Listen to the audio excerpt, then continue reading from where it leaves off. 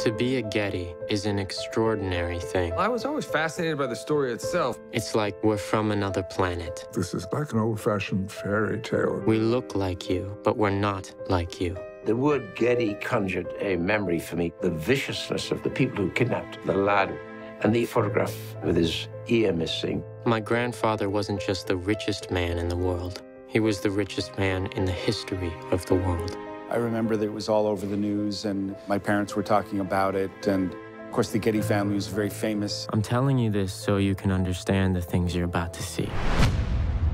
Mr. Getty, your grandson.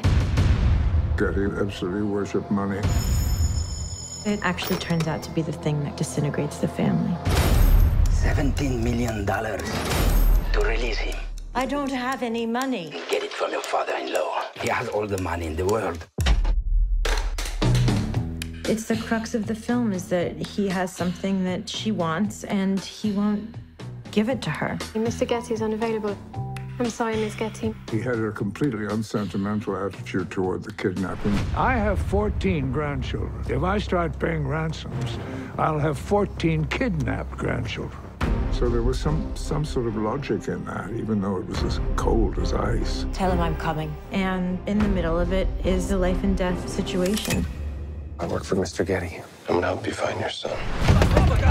And then you realize the severity of the situation, what the real stakes were with Paul. We need to pay the ransom.